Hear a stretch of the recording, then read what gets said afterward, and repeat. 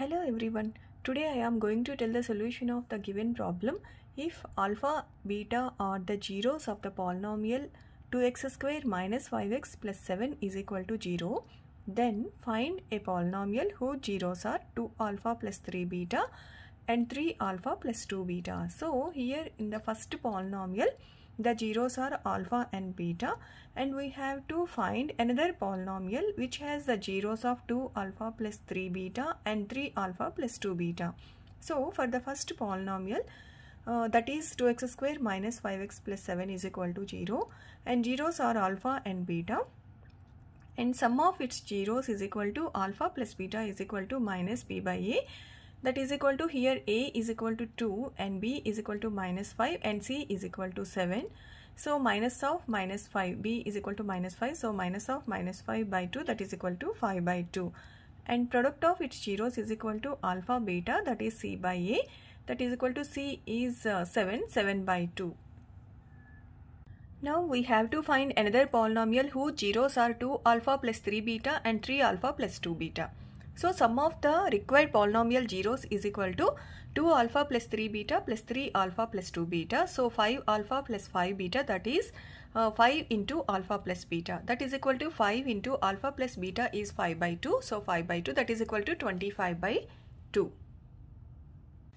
Now product of its zeros is equal to 2 alpha plus 3 beta into 3 alpha plus 2 beta, that is equal to 6 alpha square. 2 alpha into 3 alpha is 6 alpha square, and 2 alpha into 2 beta is 4 alpha beta, and 3 beta into 3 alpha is 9 alpha beta, plus 3 beta into 2 beta is 6 beta square.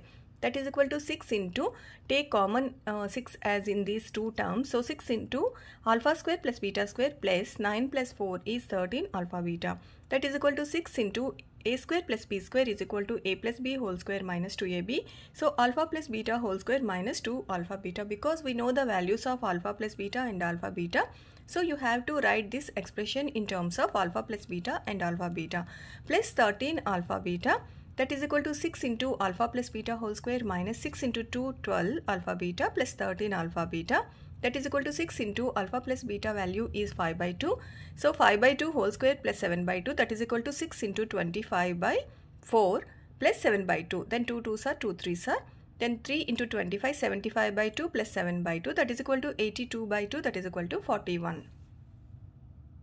So once you know sum of the zeros and product of its zeros, then the required polynomial we can write as x square minus sum of its zeros into x plus product of its zeros, that is equal to x square minus sum of its zeros is 25 by 2 into x plus, here product of its zeros is 41.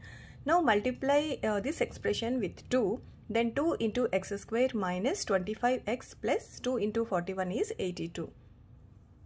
Now do this practice question.